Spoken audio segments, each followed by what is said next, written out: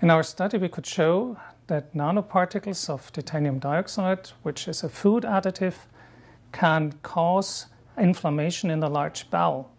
When somebody eats those particles and is sensitive, they are detected by a sensor in the gut-bowel wall, which then causes inflammation and other reactions that further damage the large bowel mucosa.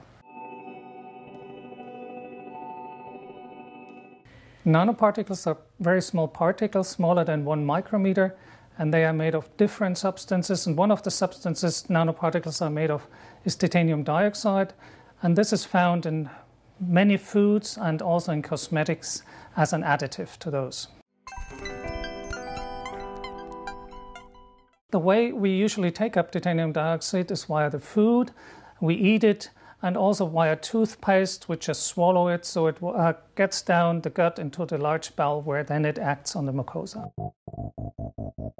Titanium dioxide is added to a number of different foods. It's found in marshmallows, it's found in coffee whitener. It has a number E171 that shows that it has been tested in healthy volunteers, but of course not in patients. It's also found in chewing gum, it's found in cosmetics, and it's an additive to tablets. It makes the tablets bright white.